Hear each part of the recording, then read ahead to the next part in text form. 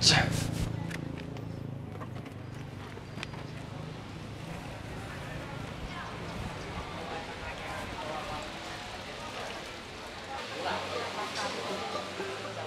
무엇을 하기에 앞서 배를 채운다는 건 선택이 아닌 필수 사항이다.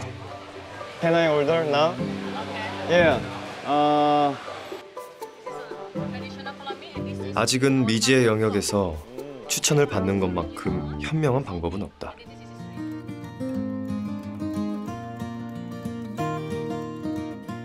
사라와 쿠칭에서만 맛볼 수 있다는 전통 면 요리, 꼴롬이다.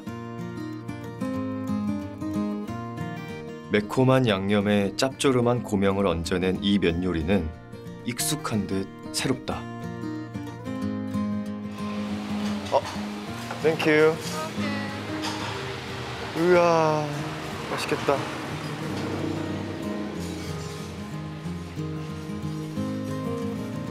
생면으로도 만들 수 있는 말레이시아의 다른 면 요리와는 달리 겉면만을 사용하는 것이 꼴로미의 특징이라고 한다.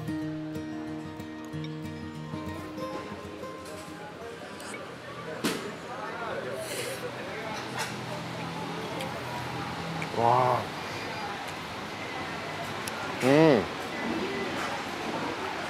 맛있다.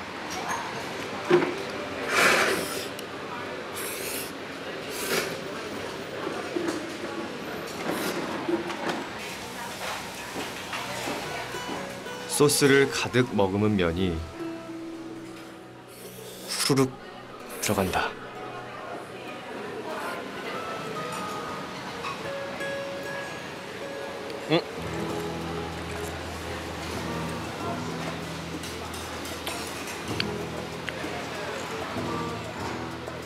여기에 상큼한 레모네이드까지 더해지면 그야말로 젓가락질을 멈출 수 없는 마성의 조합이다.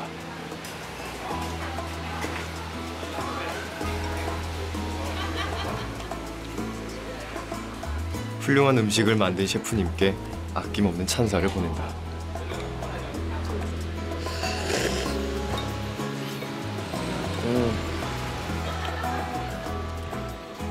면은 실패하지 않는다는 나의 음식 철학이 역시나 통했다.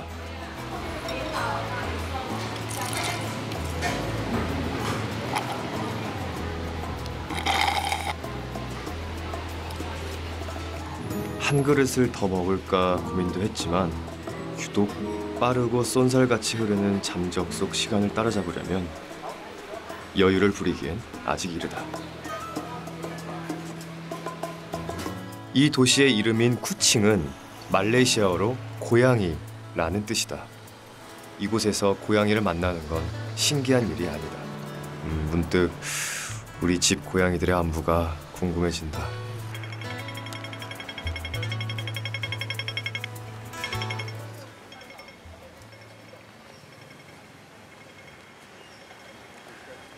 우선 지도에 의지해 다음 목적지를 정했다. 한 그릇의 식탐을 포기한 건 디저트를 위한 배려였다.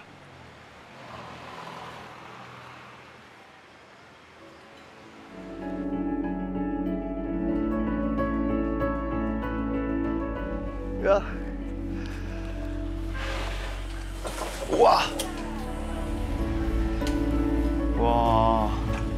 사라왁 강을 마주하고 있는 카페에 들어선 순간 모든 것이 여유로워진다.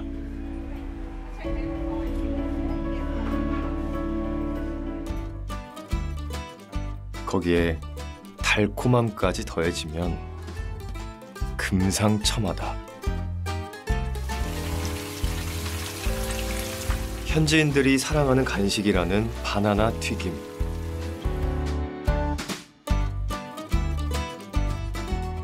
튀긴 바나나에 달콤한 연유를 듬뿍 뿌리고 곱게 간 치즈를 뿌려주면 단짠의 밸런스를 딱 맞춘 디저트가 탄생한다. 땡큐. 와. 옛날에 운동할 때 바나나를 너무 많이 먹어서 사실 안 좋아하는데 한번 시도를 해볼게요. 우와.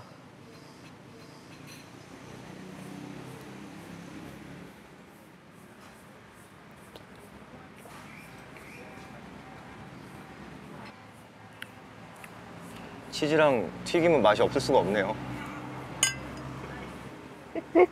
맛있다. 와, 어떻게 이런 맛이 나지?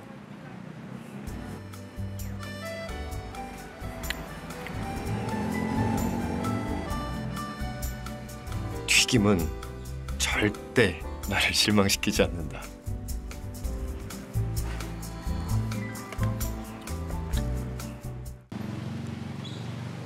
Hello. I want 콜라 아퐁 아이스크림 and small size. 평소엔 달달한 걸 잘 먹지 않는데 당할 길 없는 더위에 시원한 아이스크림이 간절해진다. 사라왁에서 많이 나는 팜슈가로 만든 시럽을 소프트 아이스크림 위에 듬뿍 올려준다.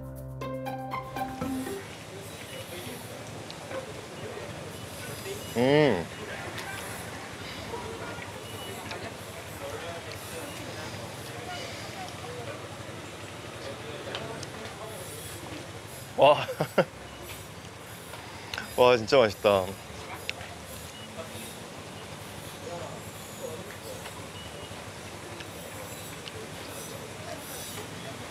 꿀인가?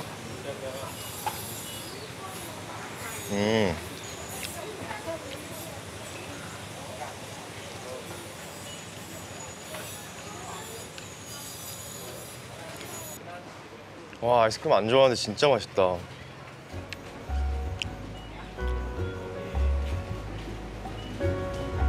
나 진짜 아이스크림 별로 안 좋아하는데 이건 금세 다 먹었다.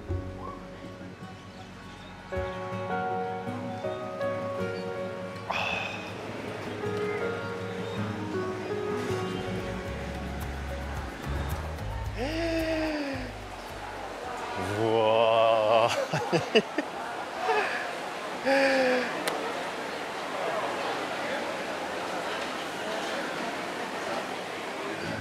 가족, 친구들과 함께 모여 맛있는 음식을 즐기는 곳이라니.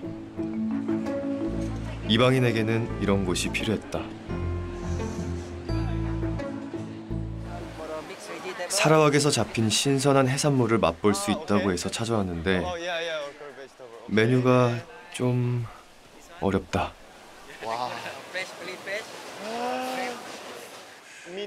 익숙치 않은 메뉴들만 있다면 익숙한 재료를 선택한다. Thank you. Thank you. Yeah. 이게 실패 확률을 낮추는 요령이다.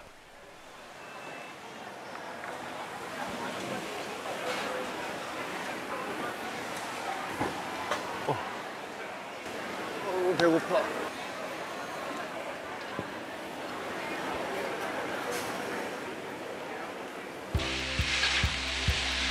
미린이란 채소는 사라왁에서 인기가 많은 요리 재료 중 하나란다. 오이스터 팬케이크라는 이름만 들었을 땐 우리나라의 굴전을 닮았을 거라고 생각을 했는데 이 조리 방법은 상상 초월이다. 실패하지 않는 불변의 메뉴. 랍스터 치즈구이도 주문했다. 이건 뭐 말이 필요 없다. 화려한 재주를 부리지 않더라도 신선한 재료의 맛을 그대로 살린 음식. 맛의 원칙을 지킨 요리다. Yeah. Thank you. 우와. Okay. One more veggie come in, huh? Yeah, yeah, okay. Thank you. Thank you. 우와, 맛있겠다.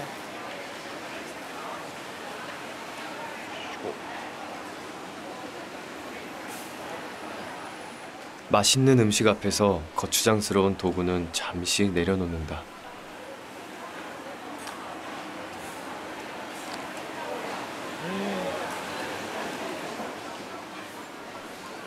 두 손으로 이 맛을 음미할 준비를 한다.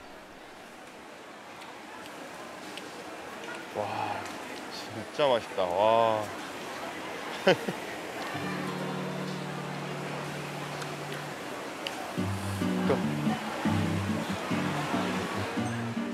기본에 충실하다는 건 결국 최상의 결과를 내는 가장 정석의 방법이라는 것. 이 한 그릇의 요리가 나에게 가르침을 준다.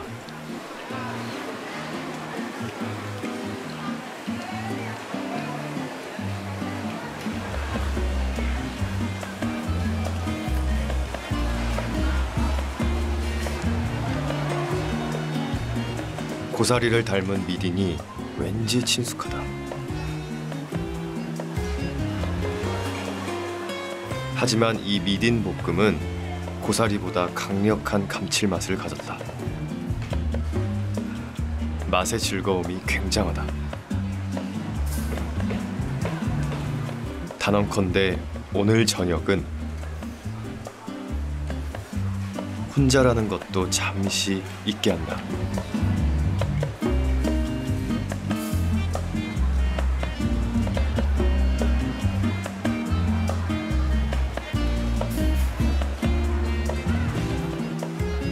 새로운 것을 마주할 때 순간적인 두려움과 호기심, 그 속에서 아주 작은 용기를 내보면 알게 된다. 그 두려움이 얼마나 나약했던 것인지. 내가 몰랐던 미지의 세계를 개척해 나가는 일은 언제든 흥분된다. 맛있는 냄새 난다.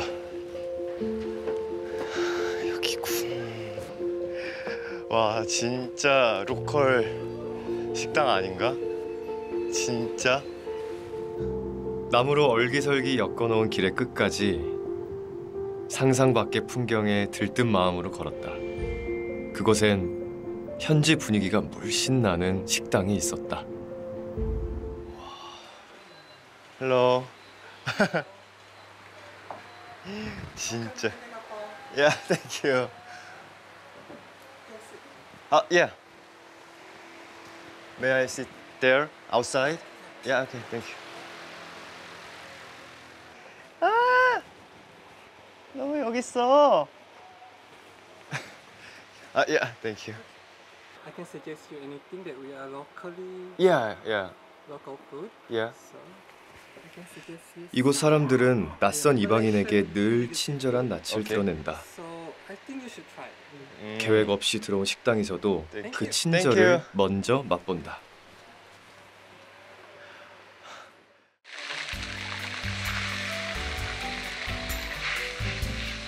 주인장이 자신 있게 추천한 커리피쉬 헤드는 뱃일을 하던 사람들이 팔고 남은 생선 머리를 커리에 끓여 먹으면서 시작된 말레이시아의 전통 음식이다. 강에서 갓 잡은 생선에 커리와 각종 향신료를 더한 요리라니 맛있겠는데. 여기에 랄라판이라는 또 다른 음식과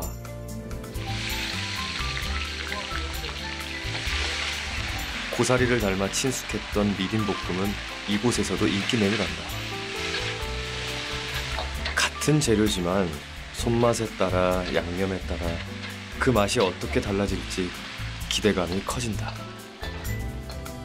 말레이시아의 전통 면 요리, 이 녀석이 궁금하던 차였다. 우와. This one, as I suggest, is Okay. bakso. One 우와, of our 맛있겠다. delicacy food. Yep. This one is asam pedas. 네. You eat it, 생선이구나. 오케이. with a rice. This one is Okay. rice nasi ayam. Okay. 오케이. The last one is medium belacan. Thank you. So enjoy your food. Thank you. 우와, 맛있겠다.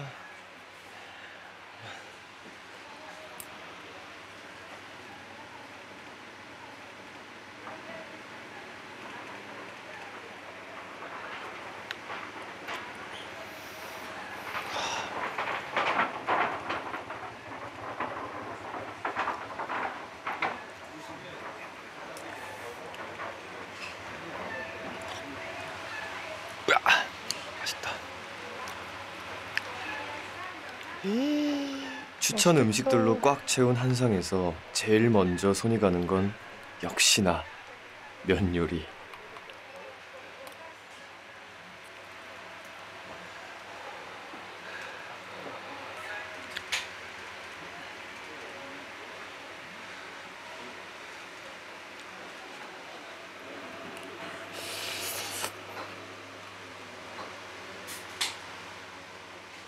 깊으면서도 깔끔한 고기 국물이 알맞게 밴 면발을 맛보니 한마디로 취향 저격이다. 생긴 거는 꼭 매운탕 같은데 맛은 어떨까?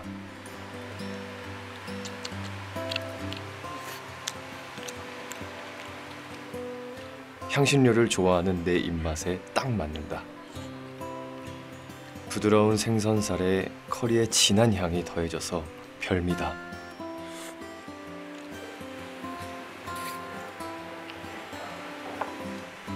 이 녀석 또 만났네.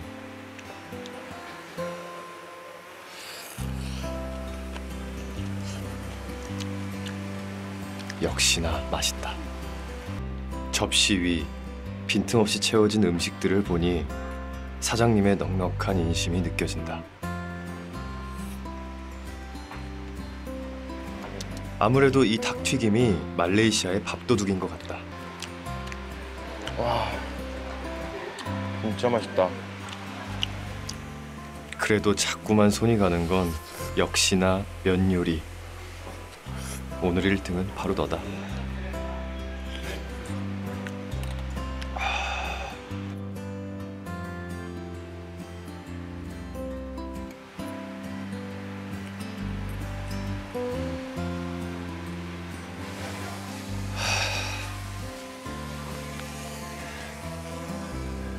든든한 한 끼를 대접받은 여행자는 이제 어디든 갈 힘을 얻었다. 발길 닿는 곳으로 갈 힘이 생겼다. 우주에서 가장 재미있는 채널 디스커버리.